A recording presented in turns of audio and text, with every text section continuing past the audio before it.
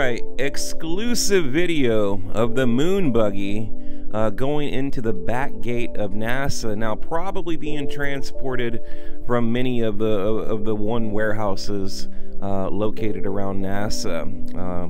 You know, could be SpaceX, Boeing, DARPA. They're everywhere around here.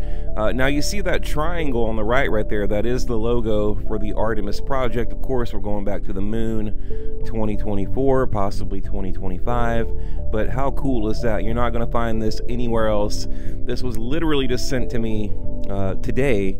My friend works for the city of NASA, and just got this quick little video.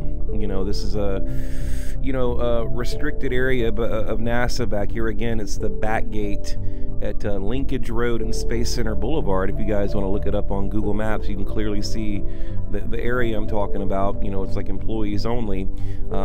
So again, leaked footage. A big thank you to my friend for getting the video. It was very brave of him to do, because you know, he could probably get fired for this, but you know, of course I'll never say who it is. But yeah, now I put it on Twitter, and a lot of people said, oh, this is on Top Gear. Well, yeah, the old moon buggy was on Top Gear. This is the new moon buggy.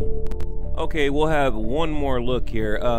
Now, the thing about this moon buggy here, when you're on the inside, it's like being inside of your car. Okay, you don't need a spacesuit. You know, very cool. You're protected by the capsule. You know, kind of like the moon module, or you know, the Falcon 9 capsule, whatever. You know, you're completely protected inside of this. Now, NASA also, you know, building these VR robots, moon robots. I mean, tons of different rovers. You guys know I'm always at NASA at least once a week, you know, checking out what they have. But this is the latest, the greatest, unseen by the public, exclusive footage. You're not going to find it anywhere else.